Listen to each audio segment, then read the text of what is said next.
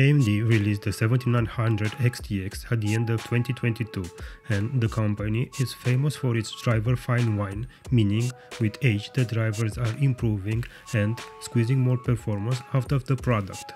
Let's see how much performance AMD managed to squeeze by using a driver from last year, the 23.4.3 version, and compare it to the 24.3.1 version. So stay tuned if you want to find out. To better understand the performance gap, I used the same clock and power settings for both drivers, thus minimizing any game clock speed AMD introduced over the period. If you are interested in the system configuration, make sure to check the video description, and while you're there, hit the subscribe button. It will mean a lot for the channel. Now, let's not waste any more time and see the head-to-head comparison. And after, I will put all the FPS in a chart and analyze it together.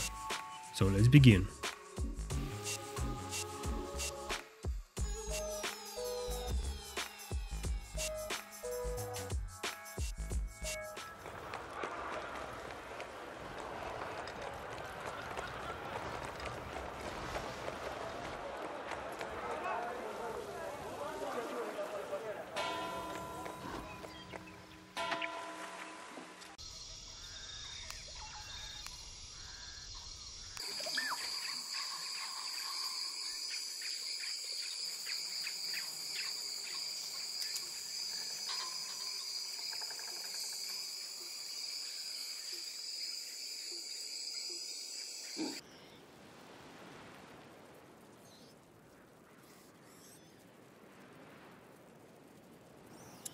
Change your hairstyle. Thank you, but I like it like this.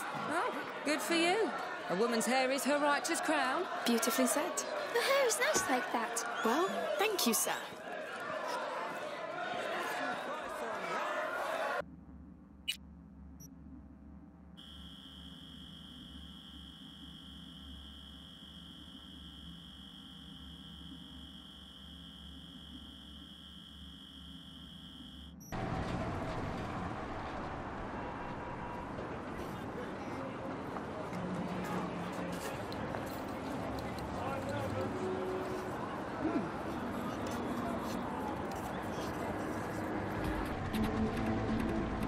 El crimen no te deja dormir. Con Spider Security lo harás hasta la mañana. Ahora que no chocan las térmicas.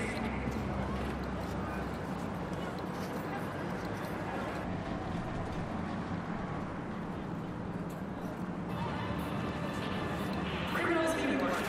The NCPD is watching. Over 70% of Night City is under drone surveillance.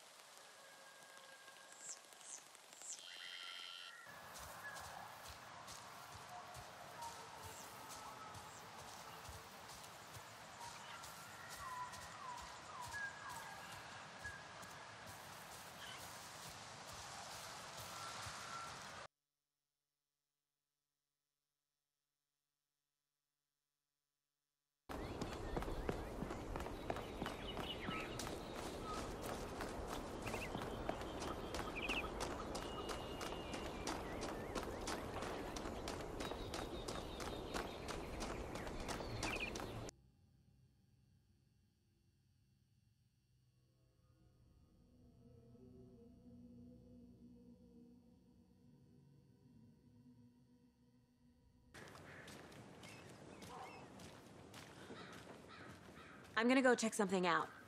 Be right back. Got it. Tweet, tweet, my sweets. Now why'd you go and do... I'm gonna go check something out. Be right back. Got it. Tweet, tweet, my sweets. Now why'd you go and...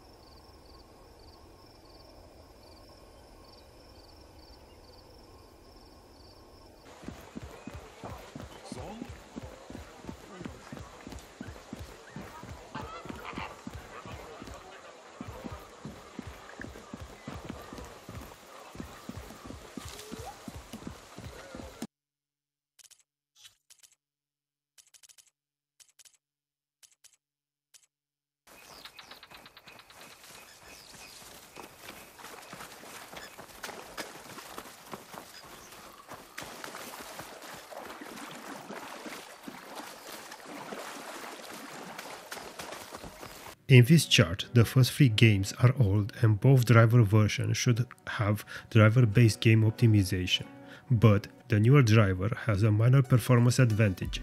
Technically, the 4th game in this chart is old, but I'm using the latest version of Cyberpunk 2077 and the older driver for sure doesn't have optimization tweaks for version 2 or newer.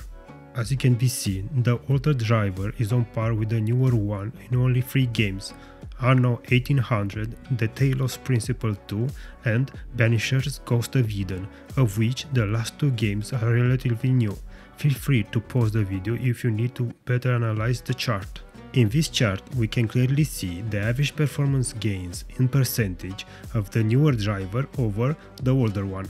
As previously mentioned, only 3 games don't see any performance gains. I consider a margin of error any game that has 2% or less performance delta. Again, feel free to pause the video to better analyze the chart.